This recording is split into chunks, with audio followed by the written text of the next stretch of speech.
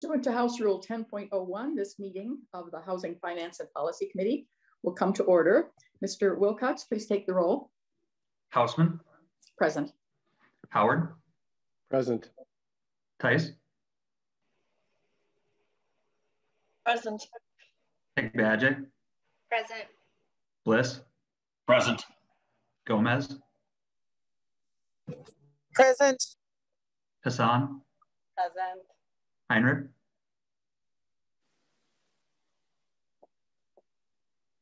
Heinrich. Hurt. Present. Jurgens. Jurgens present. Olson. Present. Barr. Present. And Ryer. Present. Madam Chair, we do have a quorum. Thank you. The next order of business is approval of the minutes from Tuesday, February 16. Representative Howard, have you had a chance to review those minutes? Yes, Madam Chair, so moved. Representative Howard moves approval of the minutes. Any discussion? If not, members, please unmute yourselves for a voice vote. All those in favor of the motion say aye. Aye. Aye. Aye. Opposed, nay. The motion prevails and the minutes are approved. Members, today we are going to hear three bills whose goals are to improve the eviction process in Minnesota. The bills collectively make changes to the steps before an eviction action is brought, reforming the eviction court process, and allowing for expungement in certain cases after someone has an eviction on their record. Because these bills to each other, we've had a number of testifiers speak to all three bills. So today we'll have introductory remarks and an overview of each bill. After that, we'll go to public testimony. And finally, we will conclude with moving each bill and voting on final passage out of committee. All three of the bills go on to judiciary. And so this is their first step. We haven't done a great deal of tenant protection over the years. And so the last couple of years, we've spent quite a bit of time talking about this particular issue. We have testifiers both in support and opposition of the bill. The first bill is Representative Hassan's House File 20. Representative Hassan, to your bill. Good morning, Madam Chair and members. Thank you for, oh, sorry. Proceed. Good morning, Madam Chair and members. I want to thank you for this opportunity to present House File 20, an act relating to real property modifying termination of tenants at will and requiring a residential tenant to notice of grounds for eviction before an action may be brought. We're amending Minnesota Statute 2020 sections 504B-135, 504B-321. As you guys know, 2020 has thrown many surprises at us, including a pandemic that took many lives, confined us in our homes, and shut down our economy. When the governor announced a shelter in place, we had thousands of Minnesotans who had no place to call home. We also witnessed the murder of George Floyd, followed by the civil unrest that left many businesses burned to the ground. I guess we can all say 2020 had been one heck of a year. Thousands of Minnesotans have lost their jobs, which left them unable to pay rent and mortgages, buy food, or continue to provide for their families. With the help of the eviction moratorium in place, we can keep families housed for now. But then what happens after the moratorium ends? As we all know, evictions are not a COVID-related issue only. We had thousands of Minnesotan families struggling with evictions on their record prior to COVID. According to researchers, the people facing the highest risk of evictions are low-income women of color, followed closely by families with children and domestic violence victims. Families who are evicted regularly lose their possessions, lose their jobs, and experience higher rates of depression. And for children, the instability caused by eviction can result in worse outcomes in education, health, and future earnings. What House File 20 is intending to do is give tenants 14-day notice prior to filing eviction. It takes about 21 days for Hennepin County emergency assistance to be processed. That was prior to COVID-19, and 14 days for Ramsey County. If someone suddenly loses their job and must seek assistance, it takes at least 2 weeks or more to be approved for any assistance. And this legislation is giving folks more time to find the appropriate assistance needed before an eviction is filed. It's a fact that eviction is costly, impacts families and individuals negatively for many years to come. So it's my understanding that we're avoiding the filing of eviction in the first place and finding a common ground with landlords. Eviction hurts families. Eviction is one of the top reasons why people are homeless. Eviction costs a lot of money, and not to mention, it's cheaper to keep families housed than house them after an eviction or after they have been homeless.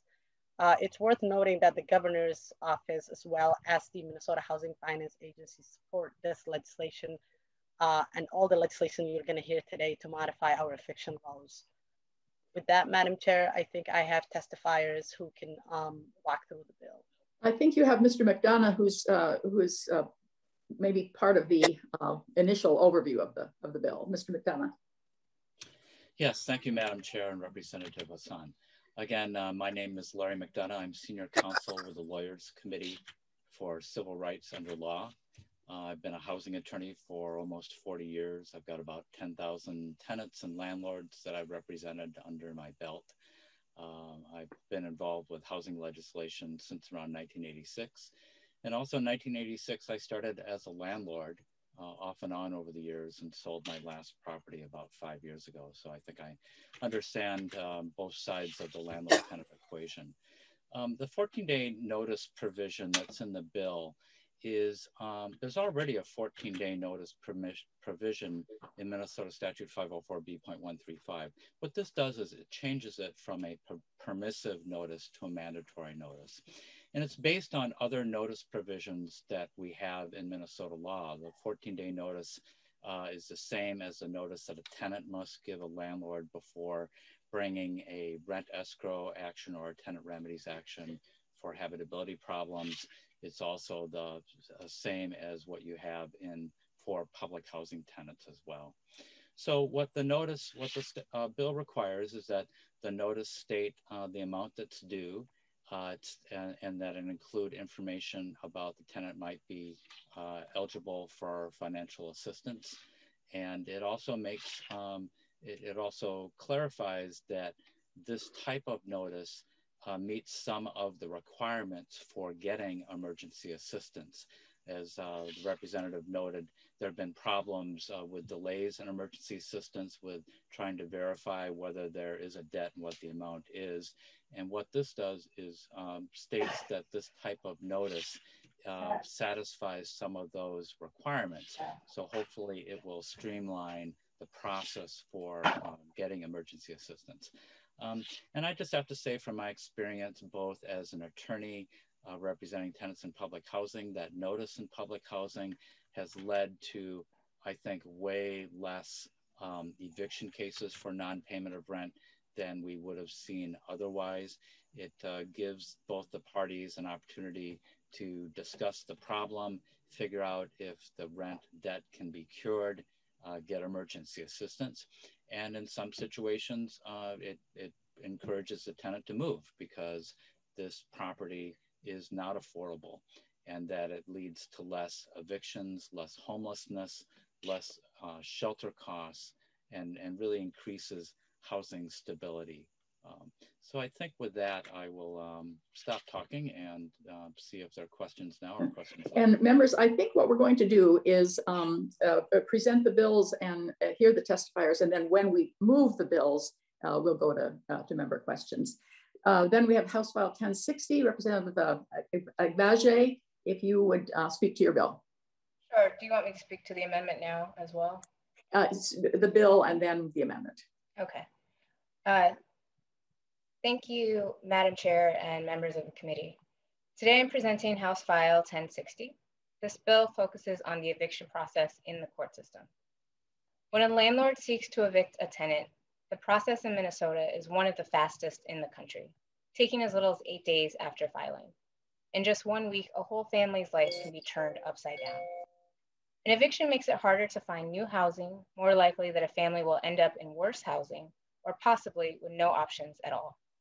This is detrimental to a person's physical and mental health, prevents the ability to maintain a job, and harms children's performance in school.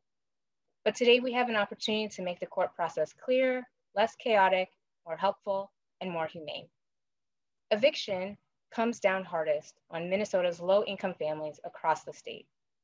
As an attorney who has volunteered at the Hennepin County Housing Court Project for more than 3 years, I have seen firsthand how fearful tenants are of losing their homes.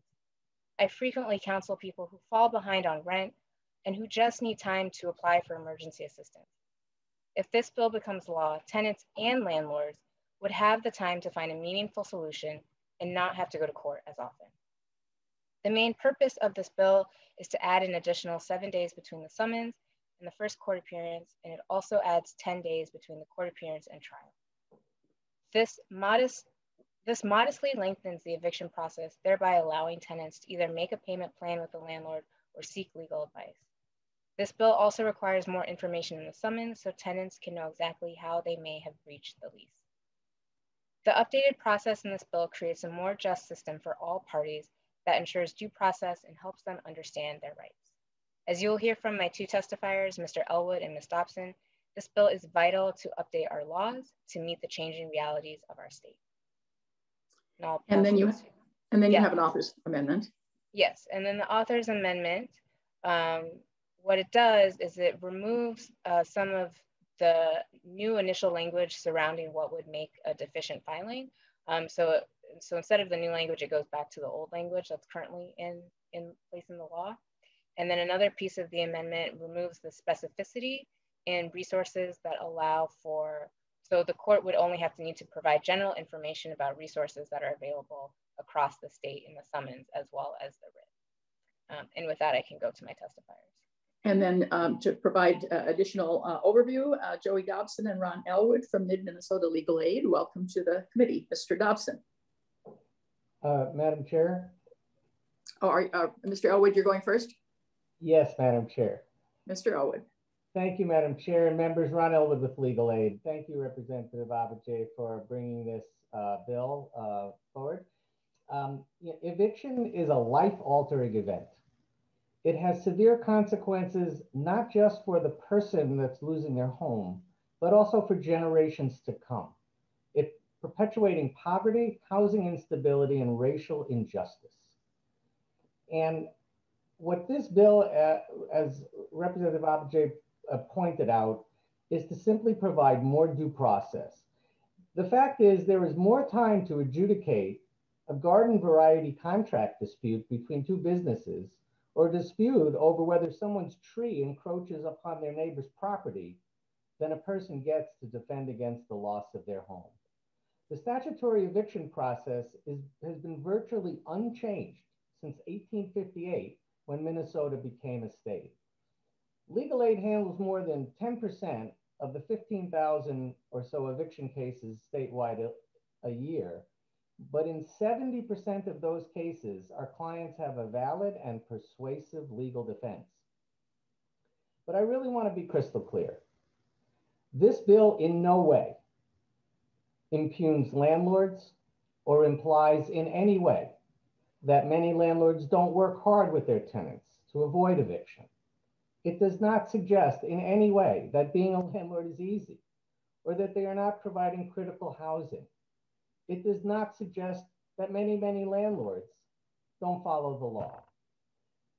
But at the same time, we're not suggesting that the timeline stretch out interminably. This bill recognizes, importantly, that the importance of quickly removing a tenant who, under the statutes, is causing a nuisance or other illegal behavior that seriously endangers the safety of other residents. Nothing in this bill changes the existing right to an expedited eviction in these circumstances. We have had discussions with the Multi-Housing Association. We do not suggest in any way that the many points we have heard from them or that others you will hear today from those opposing the bill are without merit. We do not suggest that. We are not unmindful that most evictions are for non-payment and that the landlord often needs the rent to pay bills and mortgage, maintain the property, and in fact, if the tenant has no case, to turn the unit over quickly. But justice is ensuring a fair balance of the interests between the plaintiff and the defendant. And that's what this bill intends to do. And the question, therefore, before this committee is to determine, to the extent there is civil, healthy, and respectful disagreement among reasonable positions, which one carries the day and which will help, most importantly, the most Minnesotans maintain housing stability and break the generational poverty chain. As always, we respect those with differing views than ours and are always interested in working with them to seek a reasonable compromise. Thank you very much. And then is Joey Dobson speaking to the bill as well? Yes, she is, Madam Chair. Ms. Dobson. Thank you. Good morning, Madam Chair and members of the committee. My name is Joey Dobson, attorney with Mid-Minnesota Legal Aid. First, I'd like to thank Representative Agbaje for bringing this bill forward and for the co-authorship on this committee from Representative Gomez and Representative Hassan. Mid-Minnesota Legal Aid represents thousands of tenants each year. Along with our legal services partners, we advise and represent tenants facing housing instability.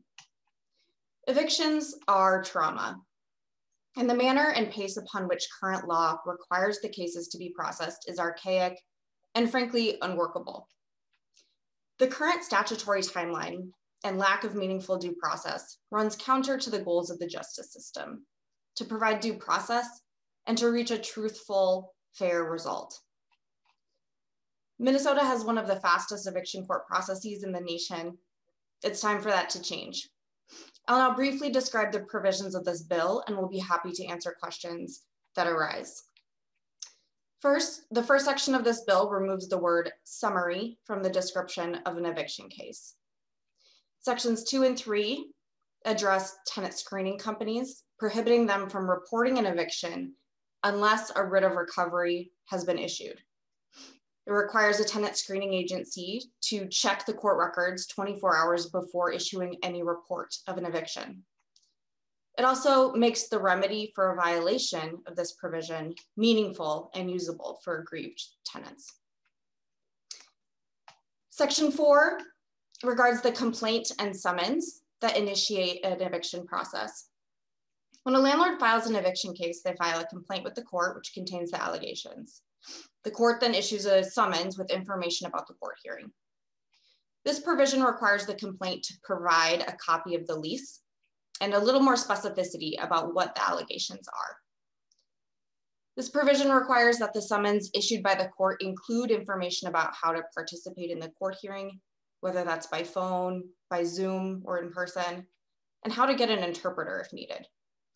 It also provides information for where a tenant can get help. The section also amends the timeline for the court hearing, as Representative Agbaje mentioned. Now, the court hearing must be scheduled between 7 and 14 days from the date the case is filed. But the tenant might only know about the case for a handful of days before the hearing.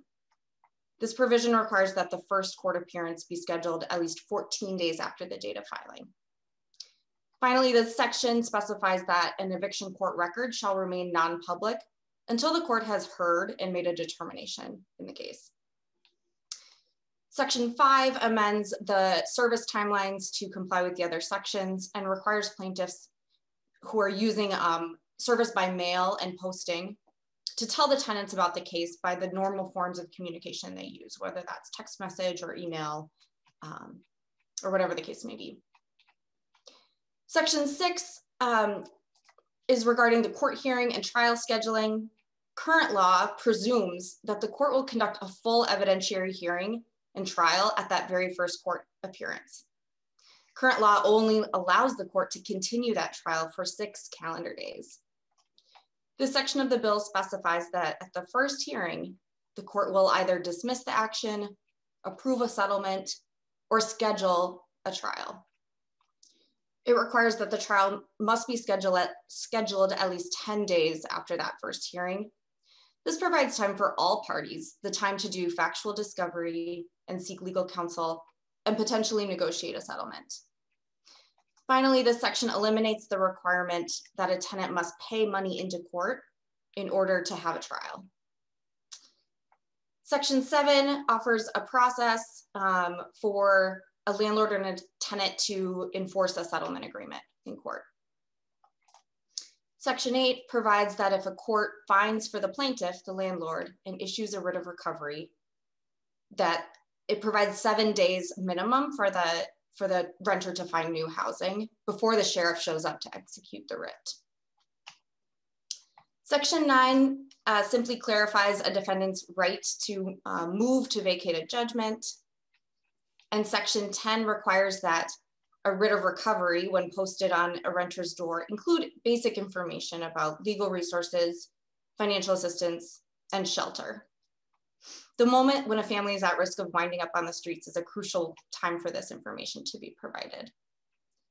And then finally, sections 11, 12, 13, and 14 provide the same right to a renter to appeal a decision as defendants in any other civil case. Thank you, Madam Chair and committee members, for your critical work on housing issues for Minnesotans. I appreciate the time to testify today, and I'm happy to answer any questions. And I think as we move each bill, we'll go to member questions. Representative Hassan, House File 265, two-year bill. Thank you, Madam Chair and members. So this bills are a sequence. So the first one that I presented was before an eviction is filed, and this one was during the eviction. And the one that I'm House File 265 is dealing with once an eviction is filed. I'm not going to go back to like my whole speech about how eviction is costly, it's harmful, and it impacts the lowest income and the most vulnerable of our community. But what House File 265 does is it would add a court finding that a conviction case is no longer a reasonable predictor of future behavior, as a finding that would allow them to expunge an eviction file. It would also require the court to order an expungement in the following circumstance. If the defendant prevailed the case in the merits, the court will dismiss the plaintiff complaint and the parties have agreed an expungement, as well as on the motion of the defendant, case is settled and the defendant fulfills terms of the settlement. And also, it would also make evictions and non-public data. As we know, our court system is you are innocent until proven guilty. So the notion that somebody can file a judgment against you, and before a judge sees that judgment and makes a decision, it's a public record and people can use that to discriminate you, just isn't fair, isn't just, and it's something that we need to deal with. With that, I will have Larry McDonough just walk through the bill. Mr. McDonough, to the bill. Thank you, Madam Chair and Representative Hassan. First, just a brief background on current expungement law. It's in 484.014. It's got two categories, mandatory and discretionary expungement. Mandatory is limited to just a couple of types of cases involving mortgage foreclosures and contracts for deed, where a tenant moves or an occupant moves before the eviction, or a tenant didn't receive a proper notice. And very few evictions fit into those categories. Discretionary expungement is available when the tenant can show that the eviction case was weak in merit, and expungement is clearly in the interest of justice and interest not outweighed by the public's interest in knowing about it. And the effect of these standards is to make it pretty hard to get expungements. It leaves thousands of eviction cases on records for many years. A tenant has to pay around $300 to file a motion for an expungement. It's kind of hard to prove what happened many years later. A lot of landlords use the existence of the eviction case as a red flag, and tenants can't even get past that to show their viability. And so what this bill does, and just to note again that this bill is also included in House File 835 and has the support of the governor and the Minnesota Housing Finance Agency. So what the bill does is it's a fairly small bill. It's got 3 sections. I'm going to start with the section on mandatory expungement, which is section 2. So what it does is it adds more categories to mandatory expungement. And Representative Hassan went through those. Essentially, it's if the tenant is winning the case or the parties have agreed to expungement, if there's a settlement and the tenant fulfills that settlement, or if the case is older than 3 years old. And so it changes discretionary expungement to allow the court to look at whether this eviction case is a reasonable predictor of future behavior.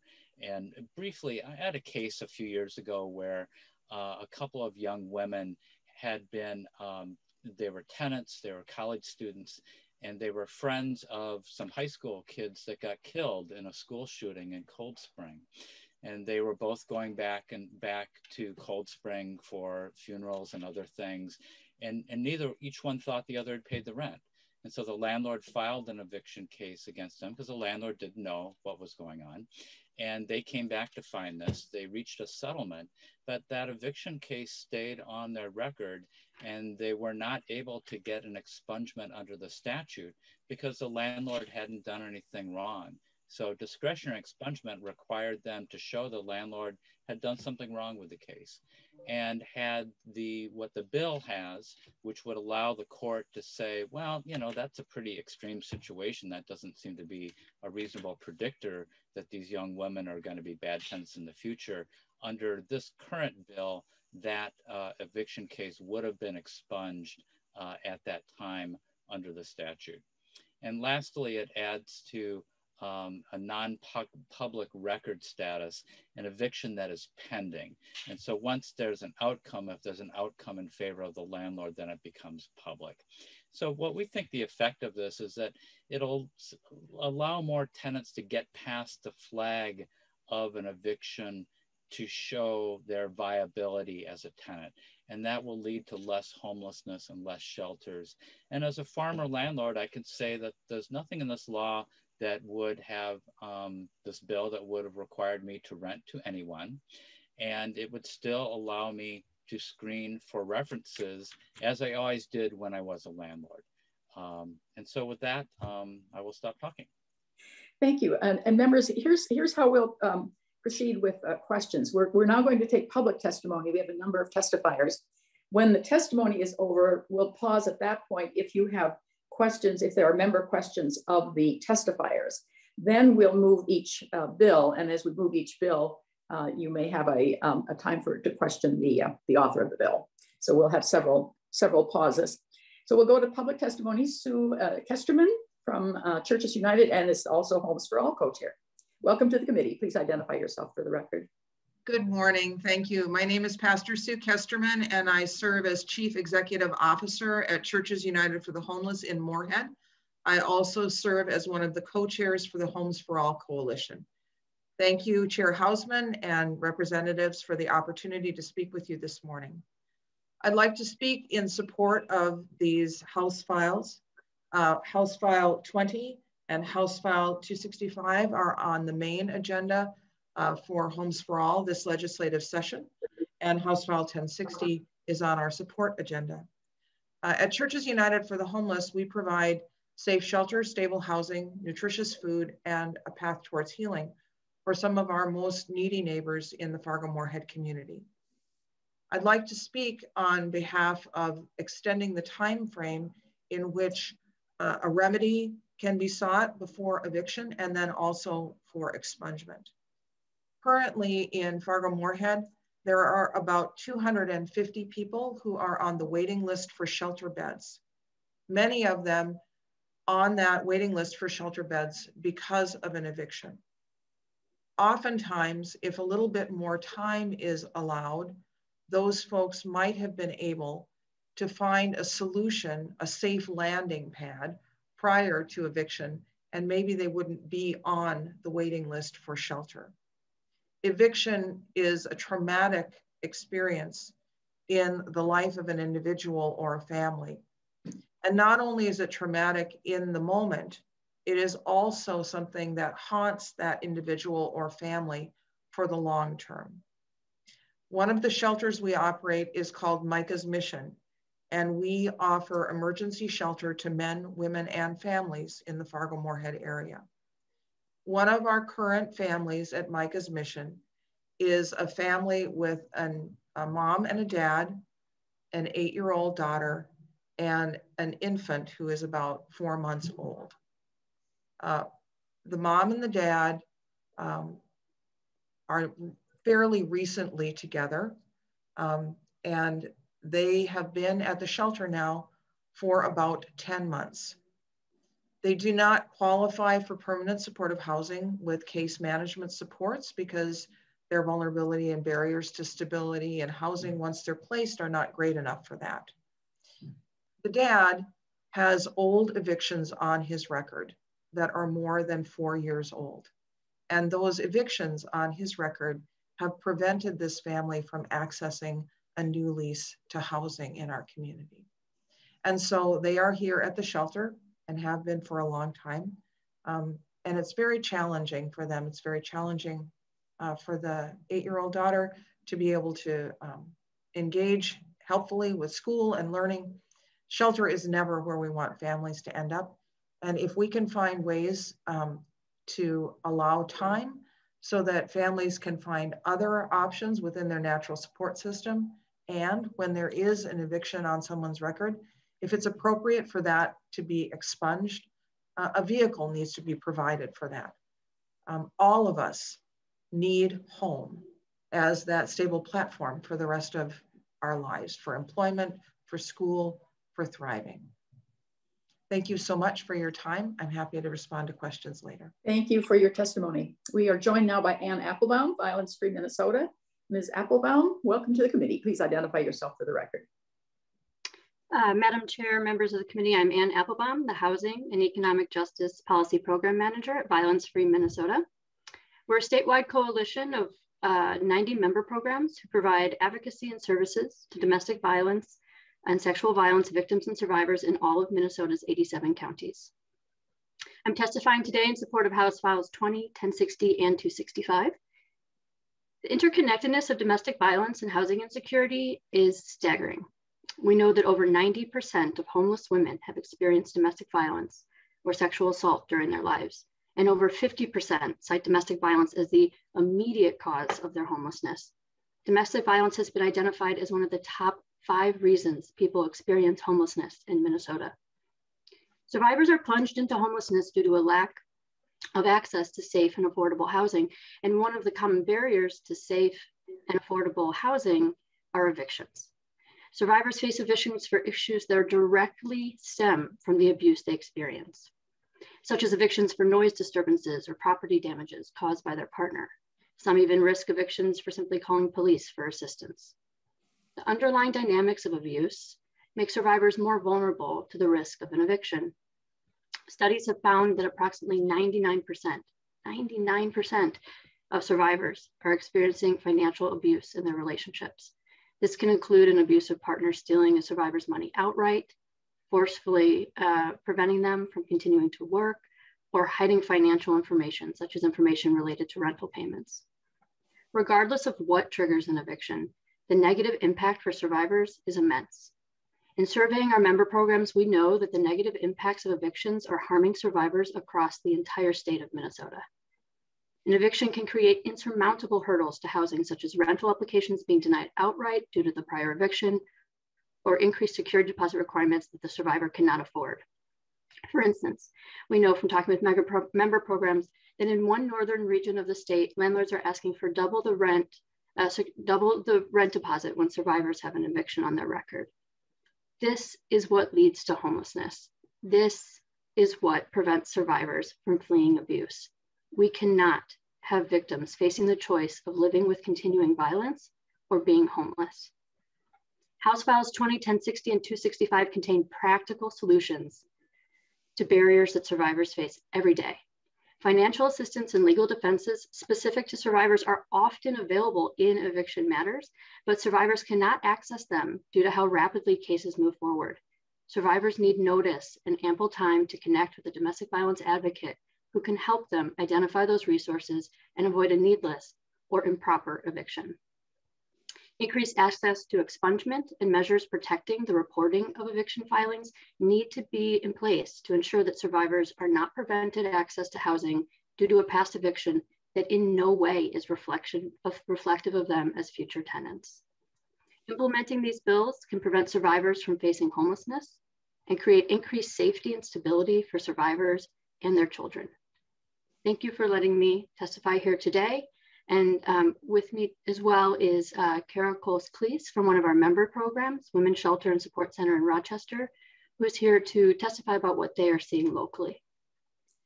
Thank you. Kara Coles-Cleese, did I pronounce that correctly? Welcome to the committee. Please identify yourself for the record. Yes, that was very close. It's Kara Hool-Cleese, Director of Housing at Women's Shelter and Support Center, Chair Hausman and members of the committee. I appreciate the opportunity to be here with you today. Women's Shelter and Support Center is a domestic violence agency in southeastern Minnesota. I currently oversee our non-emergency housing programs and manage the 9 market rental units that we rent out to survivors. And I'm here today to testify in support of House Files 20, 1060, and 265. For many survivors, evictions are not a rare occurrence or an occasional barrier. Many of the survivors we work with in our shelter and housing programs are facing eviction or have a prior eviction on their record. And most often, when we see those evictions, they're the direct result of circumstances relating to their abusive partner. Survivors we work with, particularly single mothers, are already juggling so many things challenging that are at that time. Safety concerns, trauma, needs of their children, work, school, and so many other responsibilities. Navigating housing issues on top of that can be impossible. Women's Shelter and Support Center has resources that are intended to help survivors deal with these housing challenges and avoid evictions. Our staff is all familiar with the various housing protections that are available to survivors facing housing issues, and we can help link survivors to legal assistance, such as local eviction clinics or legal aid resources in surrounding counties. And in some cases, we also have funds available that can help with back rent to avoid the eviction in the first place. But with the process moving so fast, most often we don't have contact with the survivor until after the case is underway or completed, and too late to provide this support. Once an eviction is on a survivor's record, we see it follow them for years and years, blocking their ability to find safe and stable housing. I would like to share one example of this horrible pattern. We were working with a woman who many years ago was able to divorce an abusive partner, but when he left the home and failed to provide any financial assistance, she struggled with the rental payments and was evicted. This woman and her child were forced to double up with family. They eventually moved into our shelter. After exiting shelter, we were able to house her in one of our rental units. And during this time, she gained stability for herself and her child. She found a job, was enrolled in school, and after some time, she decided to move closer to family. She secured a transfer for her employment and began her housing search. Yet, despite at that time being employed, financially stable, and surrounded by a support network, she could not find housing due to her prior eviction. This was an eviction that was now over 7 years old, an eviction that was clearly related to the abusive situation that she was no longer in. Still, during her housing search, she had several rental applications denied. And after one instance, she asked what the reason and was told, all right, it was due to the eviction. After a couple months, it became clear that the past eviction was going to be a continuing issue. She was once again forced to move in with family. I work with extremely resilient survivors like this woman on a daily basis, but they're facing a housing system that is failing them and their children. I appreciate your time and energy on the eviction reform, and I'm hopeful for the benefits that these bills can have for victim survivors in our community if they're passed. Thank you. Thank you for your testimony. And now we're joined by Kristen Rosenberger from the Greater Twin Cities United Way. Welcome to the committee. Good morning, Madam Chair and committee members. My name is Kristen Rosenberger, and I'm the Director of Advocacy and External Engagement for Greater Twin Cities United Way. And I'm also here to testify in support of House Files 20, 1060, and 265. At Greater Twin Cities United Way, our mission is to build pathways toward prosperity and equity for all, touching over 500,000 lives across the 9-county metro area. We fund over 95 service organizations that do amazing work every day to support our communities, such as Ujamaa Place, who you'll hear from very shortly. Through our work, we know that a stable home is the foundation that enables Minnesotans to thrive. Yet in 2020, our 211 resource helpline received over 70,000 calls related to housing needs. So we know this need is very great. Many of our families struggle to access and maintain stable housing, with more than 15,000 evictions filed across the state each year. And following an eviction, families can spiral into crisis, as we've heard from many examples already this morning, including unemployment, lower educational achievement for their children, and negative health outcomes. And all too often, an eviction can ultimately lead to homelessness. Additionally, evictions disproportionately impact Black, Indigenous, and people of color, which can trap renters into a cycle of unsafe, unstable, and unaffordable housing. But many of these evictions are actually avoidable. Over 90% are due to non-payment of rent. The 14-day prior notice provided in House File 20 will allow for more time for tenants to apply for emergency financial assistance and prevent many eviction filings altogether. Prior notice is standard practice in 43 states. Updated procedures provided in House File 1060 would allow for a more equitable and just eviction court process. And reforms provided in House File 265 would create a more reasonable process to document and expunge evictions on public record. We encourage you to pass the slate of bills to modernize and improve Minnesota's eviction processes. At Greater Twin Cities United Way, we know that eviction prevention is homelessness prevention. Thank you. Thank you for your testimony. And now we're joined by Otis Sanders from Ujamaa Place. Welcome to the committee. Thank you, Madam Chair. And members of the committee, my name is Otis Sanders. I'm the CEO of Ujamaa Place. I'm also on the board of directors at the Greater Twin Cities United Way, and I bring greetings from a committee of Home for the All, as well as Headed Home Ramsey. Ujamaa Place, we serve young Black men between the ages of 18 and 30 that's trying to overcome poverty issues, young men that's trying to remove barriers, and our goal is to stabilize their lives so they can continue on a pathway to prosperity. In our program, we offer 37 services under the pillars of wellness, education, employment, and housing. By far, one of the most critical pieces that we offer is on the housing entity. It's arguably one of the greatest barriers on the prosperity meter. By doing so, we're trying to address the wealth gap. We got information from our study that's saying that the evictions that most of them have is directly related to non-payment of disproportionately for the men that we serve. When you're working through the intersection of racism and poverty, you're forced to make a lot of life decisions between rent and medical issues, rent, car payment.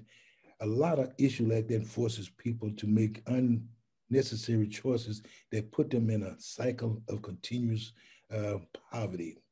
A lot of these things create a situation of being unstable, unaffordable housing, couch hopping, and a lot of other unsafe positions. We're here to contend in support of House File 1060, House File 20, as well as House File 265. These amendments will have a direct impact on people's due process, as well as their ability to go on a pathway to prosperity. So we're talking about the length of being marginalized.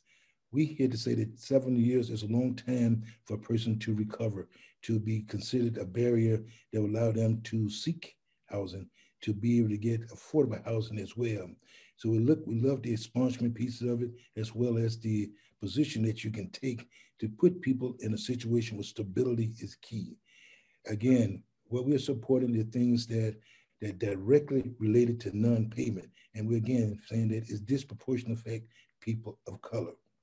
So Ujamaa Place, we joined Greater Twin Cities United Way, as well as Headed Home Ramsey, Homes for All Coalition, in support of the bills being heard, to support a formal process for evictions, as well as reform eviction expungements. Thank you, Madam Chair. Thank you for your testimony. And we're joined now by Bernadette Hornig from Hornig Companies. Welcome to the committee. Here I am, hold on. Here I am, okay. Thank you for having me today. Yes, please identify yourself for the record. My name is Bernadette Hornig. I'm here today as the board chair of the Minnesota Multi-Housing Association. I'm here to testify and bring to your attention some unintended consequences I believe will be the result of House File 20, should it be adopted. That's the 14-day notice proposal. I want to dispel the myth, first of all, that somehow evictions are a desired outcome for property owners and managers. As my prior testifiers identified, eviction actions are serious. And as a result, for most operators, they are a last resort. They cost significant amounts of money, are time consuming and stressful, and may create an adversarial relationship with the resident. Additionally, costs associated with an eviction filing are rarely recovered when a tenant is evicted for non-payment and must be written off as bad debt, along with the staff time and attorney fees associated with these actions. For these reasons, operators are reluctant to file. Furthermore, these high costs incentivize managers to find alternative resolution to evictions, including helping residents find emergency rental assistance, creating payment plans, or settling with tenants to vacate prior to filing. If this proposal will take effect, I believe it will incentivize operators to serve eviction notices earlier than they would have in the past. It would no longer make sense to take the risk on an alternative resolution because if it was unsuccessful, another 14-day notice would be required. Instead, owners would be incentivized to deliver formal eviction notices as early as the second, third, or fourth day of the month to protect their rights to file an action in a timely manner. Furthermore, as the date of the court case is pushed out further, additional unpaid rent and legal costs would continue to accrue to the amount of bad debt. Currently, in many situations, operators wait until the late rent grace period expires to even contact residents regarding late rent, which is typically between the 4th and 6th of the month, reminding them that a late fee and that the rent is due. In most cases, this simple notice resolves the issue. In a few of these cases, a follow-up notice is required to warn those with delinquent rent of a possible eviction action. Obviously, when we're operating under normal times. Right now, there's nothing happening related to late rent because of the executive order. Okay, I fear that this notice in Minnesota could create an uptick in eviction filings. Currently, Minnesota is ranked 3rd or 4th best in the country on per capita eviction filings, according to the work of Matthew Desmond and the Eviction Lab. For fair housing reasons, I'm concerned that if a notice letter states that an eviction action will be filed in 14 days, then more evictions will be filed when the time is reached. With that in mind, this legislation could actually increase the number of eviction filings in Minnesota rather than reduce. I urge you to carefully hear the unintended consequences of this bill so that we do not prematurely initiate eviction, which I believe will result in more eviction actions rather than fewer. Thank you for your consideration. I will be glad to answer any questions. Thank you for your testimony. We're joined also by Chris Kalla from Hanbury and Turner. Welcome.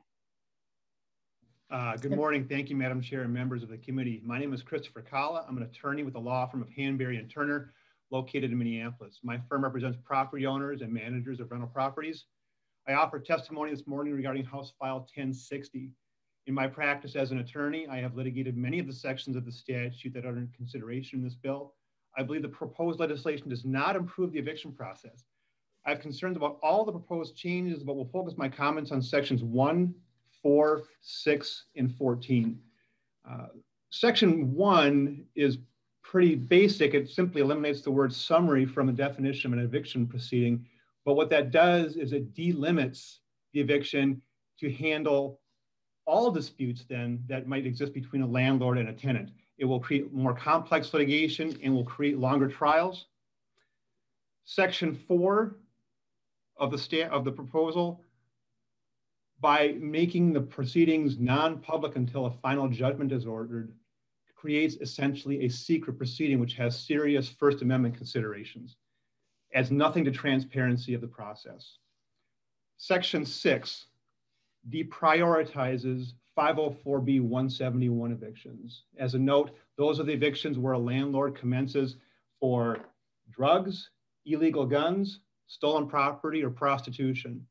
Not the 90% of the breach cases, the 90% of non-payment cases. These serious 504B 171 evictions are probably the most problematic issues causing habitability problems for the other tenants at buildings. And then with section 14, the elimination of the 504B.371 subdivision 7. As you've heard, 90% of the evictions in Minnesota are focused around non-payment.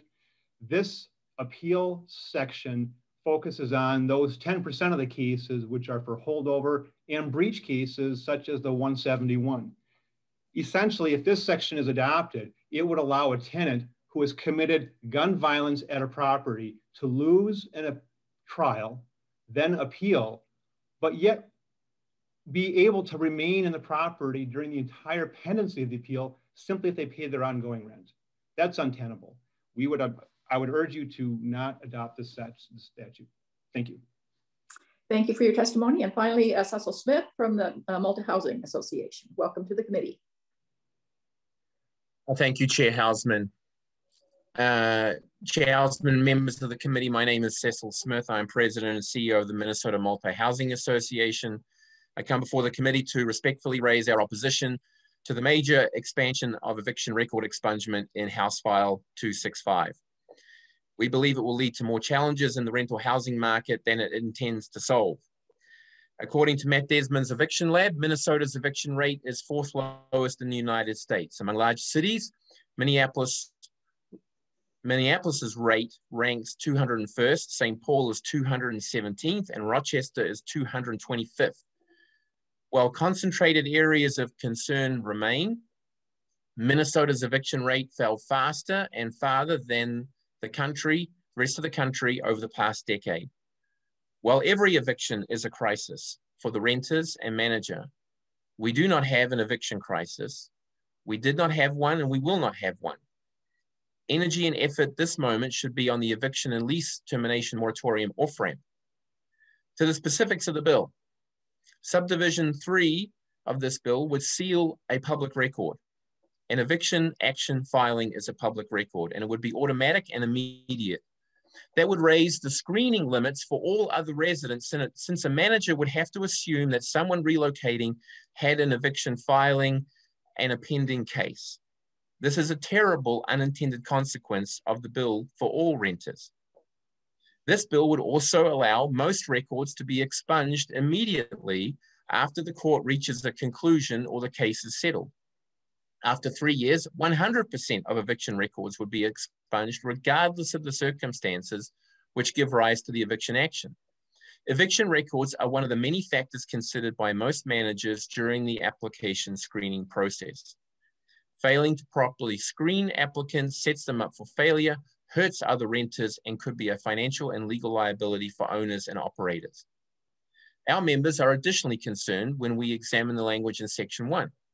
Under the proposal, the courts can determine that an eviction action is, quote, no longer a reasonable predictor of future tenant behavior, end quote.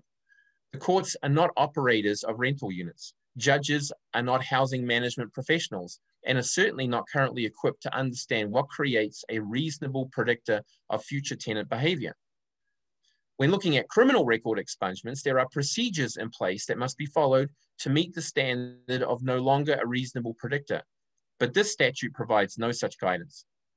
Finally, allowing expungement by agreement of the parties to the action without considering whether concealment is in the public interest is an extraordinary step that allows, even potentially for financial compensation, two interested parties to control the fate of a public record to the detriment of others. This is a concern as we have data which shows Minnesota's eviction rate ranks among the very best in the country. This elimination of this data set could create less public scrutiny of the actions of tenants and landlords alike. I appreciate that Minnesota has reduced evictions further than most states, but this concealment of records will no longer provide these invaluable insights into eviction data. I thank you for the opportunity to bring this before you. Thank you for your testimony, and to all the testifiers. All three of these bills go next to the Judiciary Committee if you want to continue to track the path of these bills. Members, first of all, if you have any questions of the testifiers, and then as we make every motion for every bill, you can address the author. So, Mr. Worth, are there any questions of the testifiers? Yes, Madam Chair. Representative Howard has a question. Representative Howard. Madam Chair, I think my question, well, I guess this could be for one of our testifiers. We just heard a previous testimony, talking about how Minnesota is doing well compared to our counterparts in terms of eviction cases. But could someone testify to the volume of eviction cases we've seen in Minnesota, and in particular, I know that there's particular areas of the state that have seen high volume of eviction cases. And I would just highlight that for every Minnesotan that experienced an eviction, that's a crisis for that individual. I'm just curious if someone would testify to some of the data in terms of what we're seeing in Minnesota in terms of volume of evictions. Do any of our testifiers that occurs to me, maybe Ms. Rosenberger? Anybody? Otherwise, Madam Chair, Ms. Dobson was seeking recognition. Who is it? Ms. Dobson. Oh, from Legal Aid, Ms. Dobson. Thank you, Madam Chair and Representative Howard for that excellent question. And I think it's important to talk about the statistics and data available. I would just point out that while some of the data that was referenced by testifiers from the eviction lab does rank Minnesota on the lower end of eviction filing rates, staff and attorneys on staff at the eviction lab have specifically noted that Minnesota there's something exceptional about the data there because of expunged cases not showing up in some of those filing records, which is something that Legal Aid has worked really hard in recent years to work on seeking expungements for those for whom it's warranted. So I would just make that point about the data that the eviction lab itself has noted that the Minnesota data has there are some caveats to that filing data. In a typical year prior to COVID-19, there are approximately 15 or 16,000 eviction cases filed in a year. And then approximately half of those are from the Twin Cities area. So as Representative Howard, you mentioned, we're talking about thousands and thousands of families, and there are 600,000 rental homes, households in Minnesota that face eviction upon any of the grounds that might arise. Thank you. Follow-up, Representative Howard. Thank you, Madam Chair. That's really helpful. I might have a comment when we get to the final bill, but that's helpful. Right. Thank you. Other questions of the testifiers, Mr. Worth? Madam Chair, there are no other member questions at this time. All right. Thank you. Thank you to all the testifiers, and we'll move on then to our formal motions, and we'll begin with House File 20. Representative Hassan, would you like to move your bill?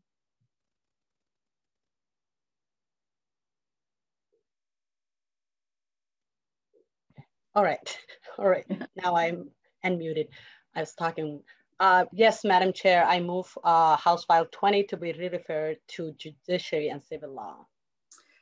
Okay, Representative Hassan moves House File 20 be recommended to pass and re-referred to the Committee on Judiciary, Finance, and Civil Law. Questions of the author? Mr. Worth, any? Madam Chair, there are no questions in the queue at this time. Okay. Closing comments from Representative Hassan. Sorry, I'm having a very unstable internet here. Yes, Madam Chair. I just want to say one of the testifiers has noted that eviction is the last resort. I want to say that that's a myth. Eviction is sometimes used as the only resort. Eviction hurts families. Eviction is costly, and it hurts BIPOC communities more than any other community. So I just want to say that with that, I ask for your support. Thank you, Madam Chair. If there are no more questions. Madam Chair, Representative Tice has a question. Representative Tice.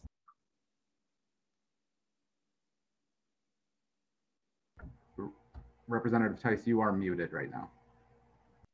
Thank you. Thank you, Madam Chair. Yes. I would just have to say that in all the years that we have had rental property and NOAA folks, it really is one of the last resorts. It is timely, it is expensive, and I don't get money back. So while Representative Hassan had said that it isn't, I really disagree with that. And I think Ms. Hornig really had it on the ball. It is expensive. It is not an easy process to go through. And we've only had one in probably, I'm trying to think here, 20 some years. I just wanted to put that out there. Thank you. Thank you. Anyone else, Mr. Worth? Madam Chair, no other questions. In that case, do you want to renew your motion?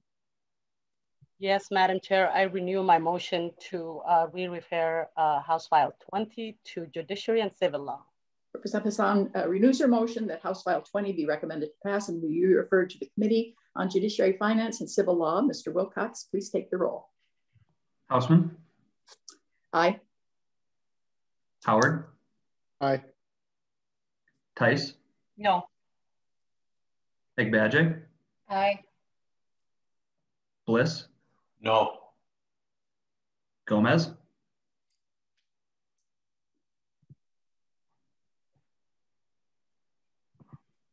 Gomez.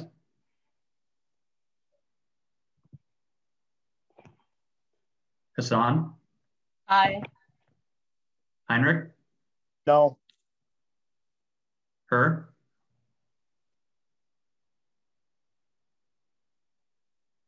Her. Aye. Jurgens. No. Olson. Aye. Farr. No. Ryer. Aye. Gomez. Aye. All right, Madam Chair, that is 8 ayes and 5 nays. Thank you. There being 8 ayes and 5 nays, the motion prevails, the bill is referred.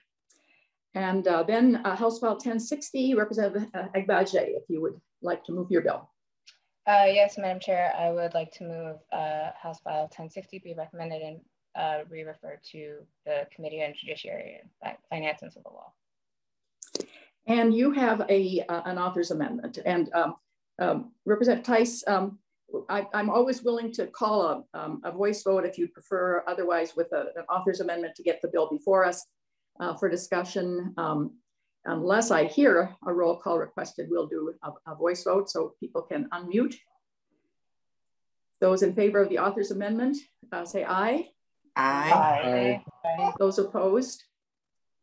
That amendment is adopted. That's now part of the bill. So questions to the author. Mr. Worth. Madam Chair, Representative Tice has a question. Representative Tice. Thank you, Madam Chair. After hearing some of the testimony, especially from Chris Kalla, I am very concerned about what this means to landlords. And I think, as was mentioned before, I think some of these things can actually backfire and really make it a little bit harder for landlords to keep in business and to feel like they're doing the best they can for their tenants, especially safety-wise. That is very concerning to me. But I'm also, Madam Chair, I appreciate the intent of the way this committee meeting has gone, but I think it's a little bit confusing where it was so much information at one time and then just having all the testifiers and then waiting. I think it was just a little bit confusing. I can understand why you're doing it. They are very similar, but it just seemed a bit confusing and in ways sometimes hard to follow, like, which one was that again? Mm-hmm. Or, you know, which bill were they addressing? I don't think that was always clear. I appreciate that very much, and we'll take that very seriously as we do future planning. Mr. Worth, any additional? Madam Chair, Representative Howard has a question. Representative Howard. Thank you, Madam Chair, and a question for the author. There was some testimony related to incidents of evictions when there's a serious, public safety issue or a criminal offense. Would you comment to how your bill impacts those cases, if at all? Representative Agbaje. Thank you, Madam Chair and Representative Howard for that question. Yes, so, under 504B.171, that deals with specific emergency criminal incidents, and that part of the statute is untouched in this bill. So there's still the expedited availability to landlords who are having a very dire emergency situation with a tenant that they need to remove the tenant quickly. That still remains. The other aspects of this bill really just deal with, for a lack of a better term, kind of the run-of-the-mill evictions that deal with non-payment of rent, or it might be some type of nuisance breach. But if in the case of a serious incident, that is still available to landlords under this bill. Follow-up, Representative Howard. Thank you, Madam Chair, and thank you for that answer. Just a quick comment, I really support this bill. We've heard a lot of testifiers on both sides, landlords and folks representing tenants, allude to that eviction should be a last resort. And this bill seems like a way to actually match our laws with that sentiment and make sure that there's time and process for that to hold true. So thank you very much for bringing this bill forward. Thank you. Mr. Worth, any additional? Madam Chair, no other questions in the queue at this time. Representative Agbaje, would you want to renew your motion? Yes, I renew my motion that House File 1060 as amended be recommended to pass and be referred to the Committee on Judiciary, Finance, and Civil Law. Representative Agbaje renews her motion that House File 1060 as amended be recommended to pass and be re-referred to the Committee on Judiciary, Finance, and Civil Law. Mr. Wilcox, please take the roll. Houseman? Aye. Howard? Aye. Tice? No. Agbaje? Aye. Bliss? No. Gomez? Aye. Hassan? Aye. Heinrich? No. Her? Aye. Jurgens? No. Olson? Aye. Barr? No. And Dreyer? Aye. Madam Chair, that is 8 ayes and 5 nays. There being 8 ayes and 5 nays, the motion prevails. The bill as amended is referred.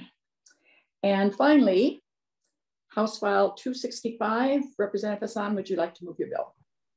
Yes, Madam Chair, I would like to move House File 265 to be re-referred to Judiciary and Civil Law.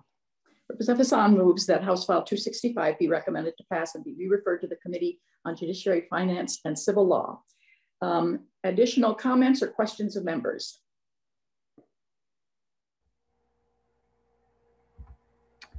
Madam Chair, I don't see any questions from members. And Representative Hassan, do you have any closing comments?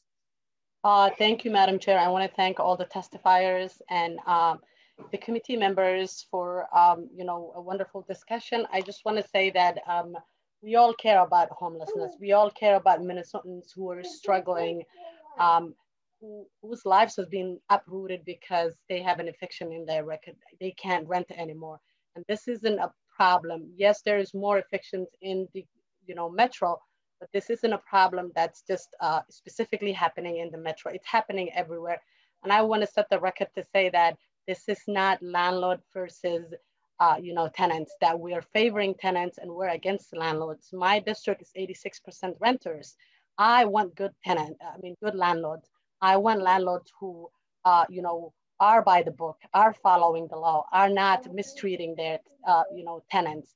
I also want to, note that if people have eviction on their records, they can't rent, which means that they're going to be preyed on by slumlords, people who want to take advantage of. And these are the most vulnerable in our community. So with that, I ask for your support, and I want to put it out there that I am more than happy to work with anybody who wants to make this bills better. Thank you. And before she renews her motion, I'm just checking once more, Mr. Worth, if there are any additional member. Madam Chair, no questions in the queue. Okay. Representative Hassan, if you would renew your motion. Yes, Madam Chair, I renew my motion to re-refer House File 265 to Judiciary and Civil Law. Representative Hassan renews her motion that House File 265 be recommended to pass and be re-referred to the Committee on Judiciary, Finance, and Civil Law. Mr. Wilcox, please take the roll. Houseman? Aye. Howard? Aye. Tice? No. Agbaje? Aye. Bliss? No. Gomez? Aye. Hassan? Aye. Heinrich? No. Her? Aye. Jurgens? No. Olson? Aye. Barr? No. Ryer? Aye. Madam Chair, that is 8 ayes and 5 nays. There being 8 ayes and 5 nays, the motion prevails. The bill is referred. Well, it was a lot of information, and we weren't quite sure if we were going to be pressing the clock, but we aren't. And Unless, Mr. Worth, you see anyone else who seeks recognition. The next meeting of the Housing, Finance and Policy Committee will be on Tuesday, February 23rd at 10:30 a.m. There being no other business before us, we are adjourned.